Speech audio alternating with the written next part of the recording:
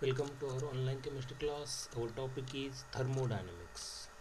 Let us discuss the next point, and it is nature of heat and work. So first is we'll discuss the nature of work. What is the symbol of work? It is capital W. How will you define the work? It can be defined as the energy by which body is displaced through a distance d with a application of force F. So in short, work is the product of force into displacement. So W is equal to F into D. So in thermodynamics, the type of work involved is a pressure volume type of work, or it is also known as PV work. That is, work is done when our system is a gas, expand or contract against an external atmospheric force or external atmospheric pressure. So that how will you define the pressure? Pressure is defined as force per unit area. So if d is the distance covered by that piston, where A is the area of cross section of that cylinder, then how will you define the area? Length into breadth. So we measure here distance as its length as well as breadth. So A is equal to d square, distance square. And how will you measure the volume? Length into breadth into height, so d cube. Then your work done is of PV type. So PV means W is equal to force per unit area, that is pressure, into its volume. So area is d square, volume is d cube. So what is PV? PV is equal to F divided by d square, which is the area, into d cube, which is the volume. So if we simplify this, PV is equal to F into d, and that is the work. Now let us consider that this PV work with chemical reaction in a cylinder having a weightless, frictionless, movable piston attached with a certain mass on its outer surface. Then let us consider a reaction, chemical reaction, that is a decomposition of H2O2, that is hydrogen peroxide. So how do you write the reaction? 2 moles of H2O2 in liquid state gives 2 moles of water in liquid state plus 1 mole of O2 in gaseous state. So let us consider this A figure. In that figure, your H2O2 is placed, okay, in a cylinder having weightless and frictionless pistons. On that piston, some weight is placed, okay. So when it undergoes decomposition, it gets converted to water and oxygen. So after reaction, your all H2O2 get decomposed into oxygen and water. So here we consider only oxygen because it is in gas state. So the gas produced in this decomposition of H2O2 pushes the piston in upward direction, so that the mass in the surrounding is raised, which is observed in the figure B.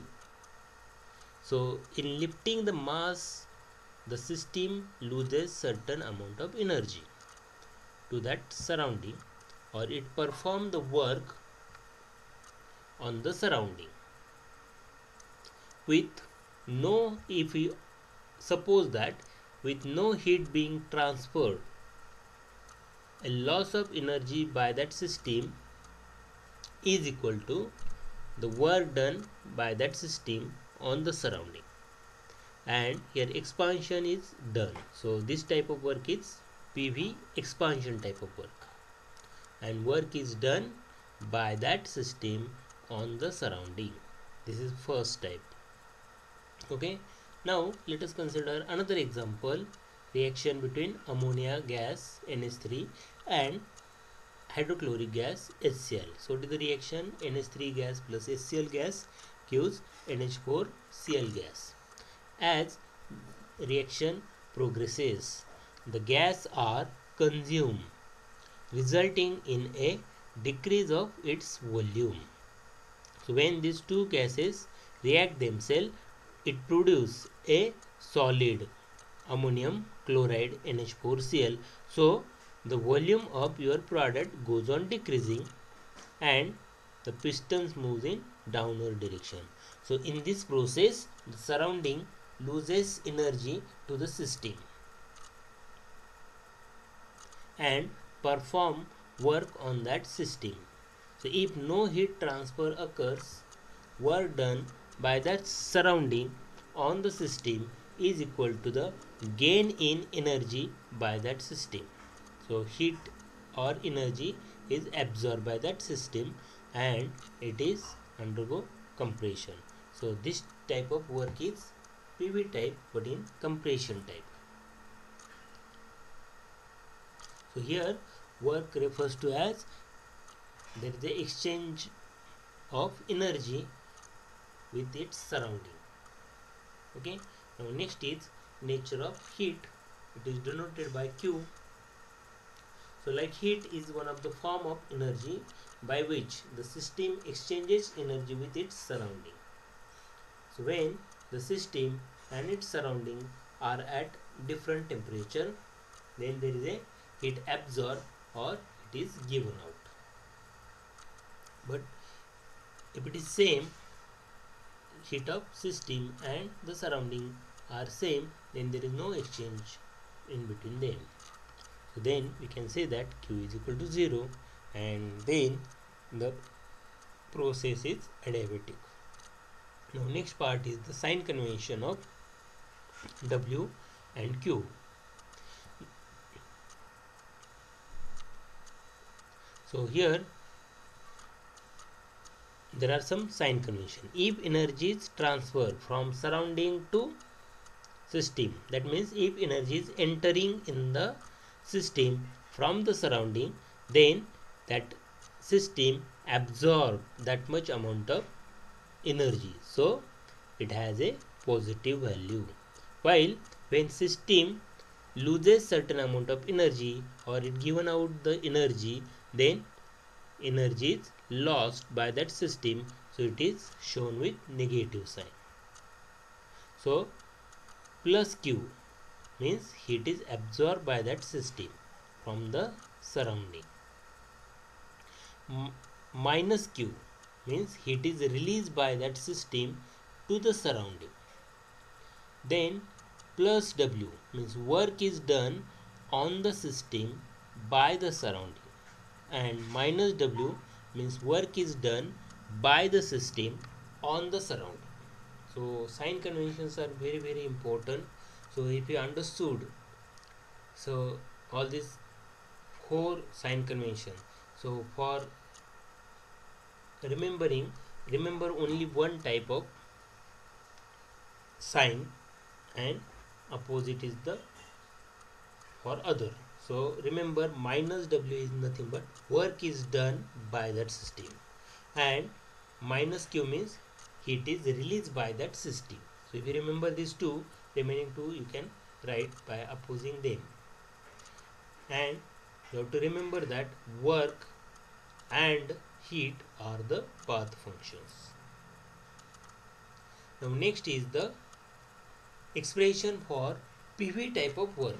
So remember that many times question may be asked, write the expression for pressure volume type of work or PV type of work. So for that purpose you have to consider a certain amount of gas at constant pressure P is placed in a cylinder having a wetless and frictionless piston, and it is rigid in nature, having area of cross section is A, which is given in your diagram. So diagram is important while writing the expression. So you have to draw the diagram correctly and write down the correct labels.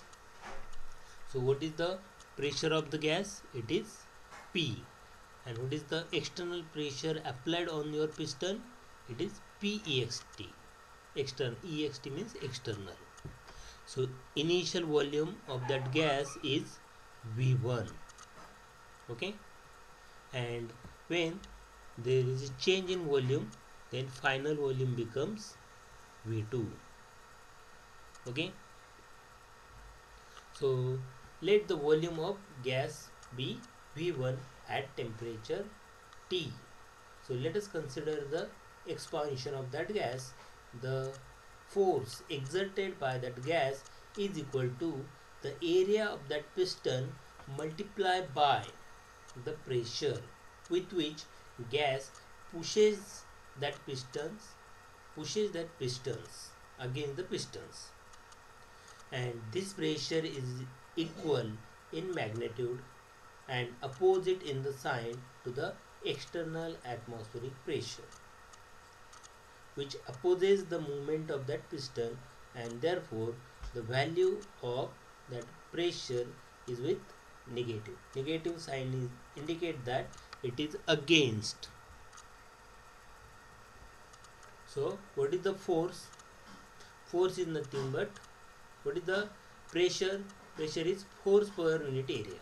So force is equal to pressure into area of the cross section. What is the pressure? Pressure is the against external pressure, PEXT. So that's why it is against, that's why with negative sign. So where PEXT is the external atmospheric pressure. So if the pistons moves out a distance d, so let us see the diagram.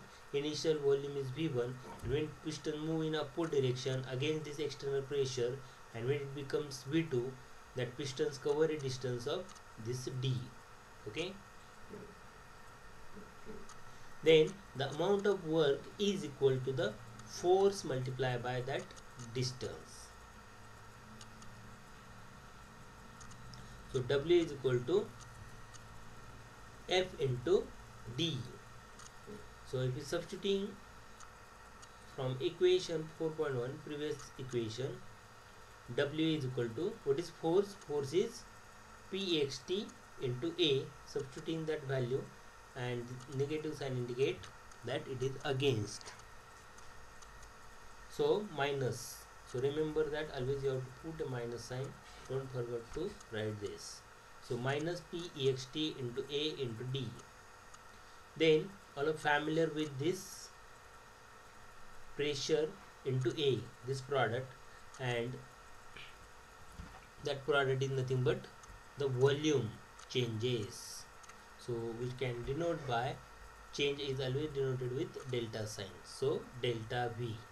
So here we write delta V is equal to A into D. If we substitute this value in above 4.3 equation, then what we write? W is equal to minus PEXT into delta V. So what is delta V? Is the change, final minus initial. Final volume is V2, initial volume is V1.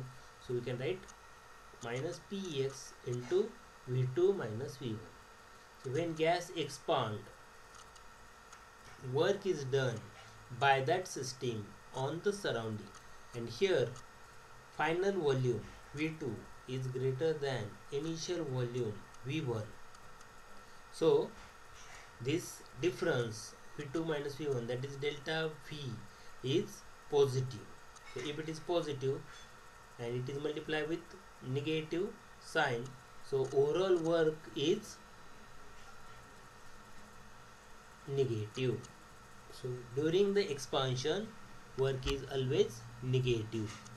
While if gas get compressed, so if it get compressed and if you move the piston in downward direction, then your final volume V2 is less than this V1.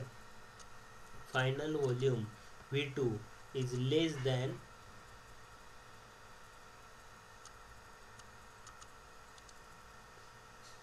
V2 is less than V1.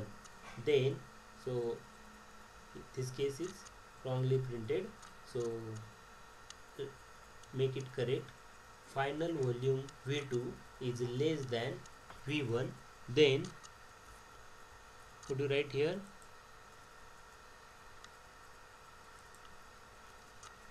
Here you have to write 2 and here 1.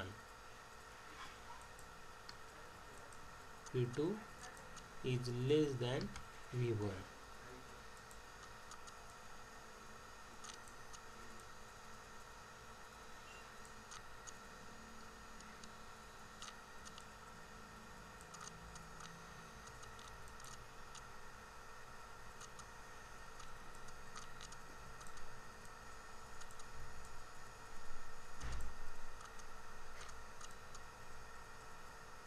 So remember the and make the correction in your book also. Condition is V2 is less than V1. So if V2 is less than V1, the subtraction V2 minus V1 is positive. Okay, this minus become plus, and sorry, V2 minus V1 becomes negative value, negative become plus, minus become plus. So your minus P ext delta P becomes positive. So if there is a compression type, then work is always positive. Okay, so what is the hint? During expansion of a gas, work is done by that system on the surrounding, and it is with negative sign, and exactly opposite for compression. In compression case, work is done on the system by the surrounding. So for remember purpose, you remember any one out of these two and opposite for the other, because these two processes are exactly opposite. Now we have to consider the free expansion type of work. This is one of the case for work done. It may be asked when work done is 0. So condition is free expansion. So when we obtain such a condition, so when expansion takes place against 0 opposing force. So when we place a 0 opposing force, it can be possible only in vacuum. So work done by that system during such an expansion in above equation is if external pressure is 0. So if minus P ext is 0, that means no opposing force, then if we substitute that minus Pxt is equal to 0, then W becomes 0 into delta V, 0. So when there is no opposing force, that means in vacuum only the work done is 0. Okay, then unit of energy and work. So all are familiar with the joule. Joule is the SI unit of energy, and how will you write the joule? 1 kilogram meter square per second square, or it is also written as 1 Pascal meter cube. Okay, Pascal is the unit of pressure, or it is also known as Newton per meter square. Newton per meter square, or 1 Pascal is equal to 1 kg per meter per second square. Okay, now what is the our work done? W is equal to minus P ext into delta V. If pressure is expressed in bar is the another unit for pressure, and volume in dm cube, then work done has the unit of bar dm cube. Okay, so 1 bar is equal to 10 raised to 5 Pascal. 1 bar is equal to 10 raised to 5 Pascal, or 10 raised to 5 kg meter per meter inverse per meter per second square, or meter inverse second raised to minus 2. 1 dm cube bar, so multiply the above by simple dm cube into 10 raised to 5 kg per meter per second square. So if we simplify this, 1 dm means 1 decimeter means 10 raised to minus 1 meter, and 1 dm cube is equal to 10 raised to minus 3 meter cube. So if you substitute, change the dm to meter cube, multiply by 10 raised to minus 3 into 10 raised to 5 kg per meter per second square. So if we simplify, minus 3 plus 5 means plus 2, that means 100 kg meter square per second square, and this is nothing but the joule. Okay, then instead of bar we use the atm as a unit for pressure. So what is the atm? Atm is nothing but 101,325 kilogram per meter per second square. So here your answer is near about 101 liter atmosphere. Okay, so you must familiar with the different unit of pressure, and if you measure the pressure in atmosphere, then your work done is in liter atmosphere. If you measure the pressure in bar, then your answer is 100 kg meter square per second square. Okay, that means 100 joule. So these are the different units. So check the solve numericals. Then another unit is calorie. What is calorie?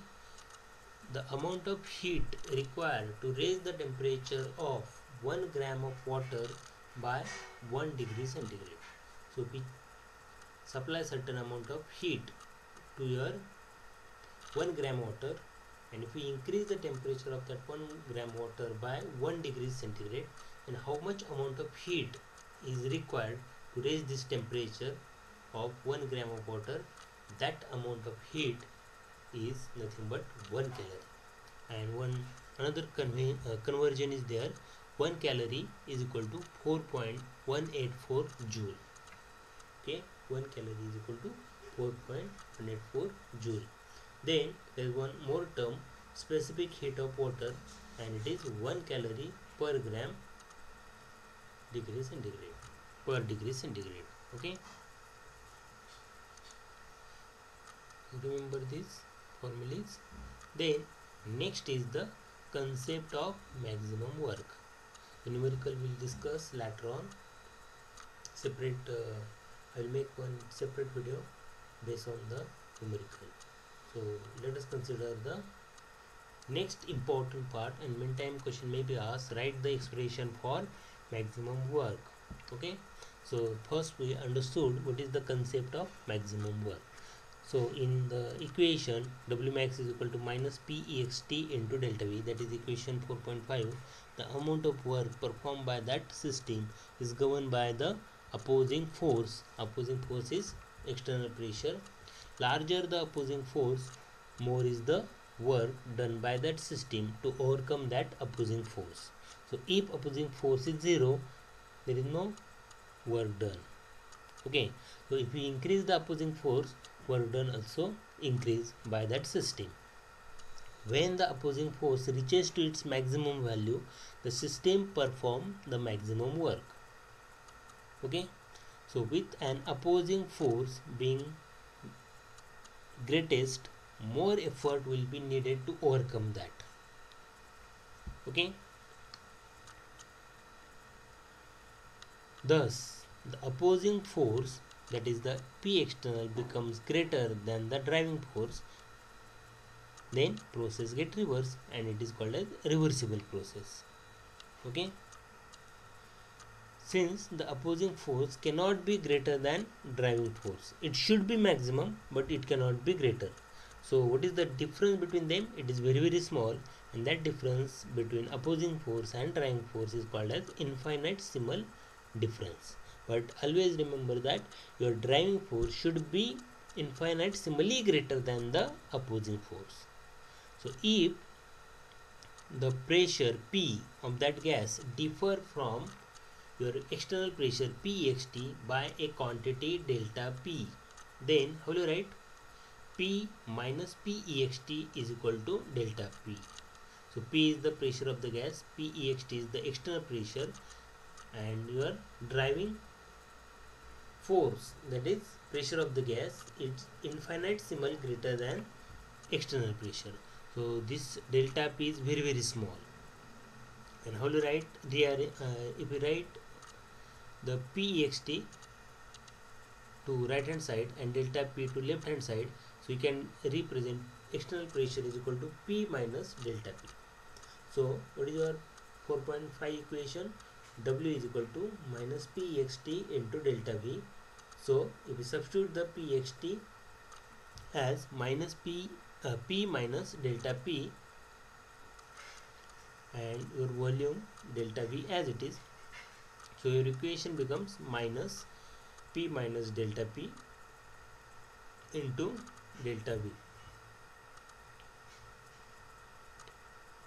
So here the work would be maximum when delta P is very small. That means if the change in driving force, that is pressure of the gas, and opposing force, that means external pressure, that change is very small, that change is called as infinitesimal small, then the work is maximum. If this is very small, then minus P delta P is nearly equal to P. So we write the maximum work. So this means that opposing force Pxt must be infinitesimal smaller, means very less difference than the driving force P for the work to be maximum. And this can be possible only when your reaction is reversible. So we can obtain the maximum work only when the change should be carried out is in reversible manner or thermodynamically reverse. So this is the condition for reversible work. Maximum work condition should be thermodynamically reverse. Now in your exam question is write the expression for maximum work. So one important thing is that your reaction should be reversible. Now so you have to start, when question is write the expression for maximum work, you have to start from this 4.5.1. okay, and you have to derive the expression for W max. Many times question may be asked for 3 marks. So consider n moles of an ideal gas enclosed in a cylinder fitted with frictionless movable rigid piston. So here's when gas is placed, that gas is ideal gas in a cylinder having weightless and frictionless rigid pistons. So let us suppose that the volume of that gas is V1 at initial stage, and when there is change is carried out isothermally and reversibly. So just now we discuss about the reversible reaction. What is isothermal? If we keep the temperature remains constant, then that process is isothermal. So many time question may be asked, write the expression for work done isothermally and reversibly. So you have to write same expression. So here you have to keep the temperature constant, then you follow the isothermal process. And if your driving force is infinitesimally greater than the opposing force, then you follow the reversible process. Then here we consider there is a expansion takes place, and this type of expansion can takes place in number of steps, because in case of reversible process we carried out that process in number of steps. So what is the external pressure? It is Pxt, and what is the pressure of the gas? That is P. Okay. So during each step the external pressure Pxt is made infinitesimally smaller than that pressure P of the gas. So for that purpose we have to remove some weight on that which is kept on that piston. So by removing the some mass from that piston, your external pressure decreases with very less amount. So if we decrease the external pressure, then your piston moves in upward direction, and if it moves in upward direction, your gas get expand slowly, and your pressure P goes on decreasing with very small amount, and the expansion continues until when there is expansion, your pressure of the gas which is equal to external pressure. So when both the values pressure of the gas P and external pressure Pxt becomes equal, then movement of pistons get stopped. So beyond this there is no expansion and system attain the mechanical equilibrium with the surrounding. That means P is the pressure of the gas, that is pressure of the system, and Axt pressure of the surrounding becomes equal. Then what you say, there is a equilibrium in between them, and such a type of equilibrium is called as mechanical equilibrium. So when there is a expansion, then volume of your gas increase from its initial value V1 by a volume very small change in the volume dV1, okay, or you can write dV1, and that amount is very small. That amount is called as infinitesimal small quantity dV in each single step, and the process is then repeated. Again we have to remove some weight on that piston, then the piston moves in upward direction so as to equalize the pressure of the gas with external pressure, and again equilibrium will be attained, and again piston moves in upward direction with small change in its volume. Again the change in volume is dV.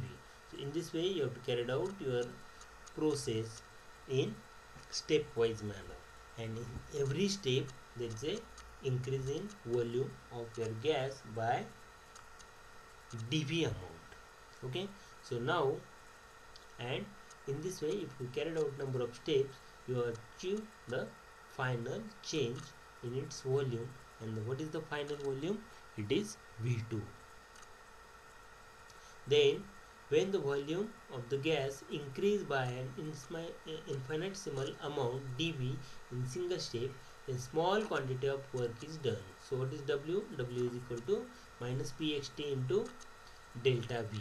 So here small work is denoted by dW, so small volume change is denoted by dV, that is infinitesimal change in volume, infinitesimal change in work. So dW is equal to minus Pxt into dV. So the expansion is reversible, and pressure P is greater by very small amount dP than its external pressure. So what is the change? P minus Pext is equal to dP. So what is Pxt? Pxt is nothing but P minus dP. So substituting this P external value to above equation 4.6, then what you write? dW is equal to minus P minus dP into dV. So if you multiply dV2, the quantity is placed in the bracket. So what is the quantity with negative sign also? Minus P dV, minus plus dP dV. So as your dP and dV are very small quantity, so let us suppose that quantity is very small in fraction, then product of the such small quantities again very small, and we can neglect them. So let us suppose your quantity, very small quantity, 0.001, and if you multiply it by 0.001, then that product is again becomes very small, so you can neglect them. So what is dw? Dw is equal to minus p into dv. But this type of work is obtained only when there is a change in single step, and if you have to calculate all these changes in number of stage, when your volume changes from v1 to v2, then the total work done is obtained by integration of above equation number 4.8. So when you have to calculate the overall change with calculating the smaller change, then we have to integrate that small change from initial value to final value. So integration of dw from within the limit initial to final stage, first stage to second stage, is equal to initial volume is v1 and it changes to final volume v2. So for this integration you have to write a limit from v1 to v2 p dv, as your pressure is same external pressure, you keep that outside. So this overall change during each single step, that is integration of dw from initial stage to final stage, we can write this change as the maximum work. So w max is equal to minus integration from v1 to v2 p dv. Then all are familiar with the ideal gas equation, Pv is equal to nRT. So how do you write the P? P is equal to nRT divided by V. Substituting this value of pressure in equation 4.9, what do you write? Minus integration from V1 to V2 nRT upon V into dV. So if you observe these terms involved in ideal gas equation, n is number of moles, R is universal gas constant, and T is the absolute temperature. All these terms are constant because here we already mentioned when we start the expression, here temperature remains constant. Why temperature remains constant? Because your process is isothermal, so T is constant. Always we start with fixed number of moles of that gas, so n is constant, R is always constant, that is universal gas constant. So all these three terms are constant, so you keep that constant terms outside the integration. So what is your term? Minus nRT integration from v1 to v2 dv by v. Okay, then what is the integration of 1 upon x dx? It is log to the base e x. So that log to the base e can also be written as ln. So ln v, and you have to write down the limit v1 to v2 initial to final. So minus nRT ln v1 to v2. If you substitute that limit here, then minus nRT ln v2 minus ln v. So all are familiar with the rule of logarithm. Log m minus log n is equal to log m divided by n. So ln v2 minus ln v1 is equal to ln v2 upon v1. So what is your expression? Minus nRT ln v2 upon v1.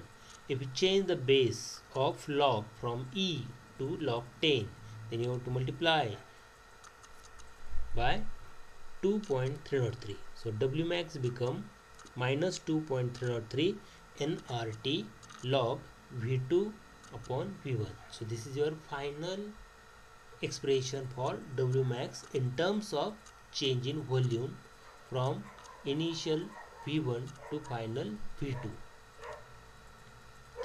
Then all are familiar with the Boyle's law.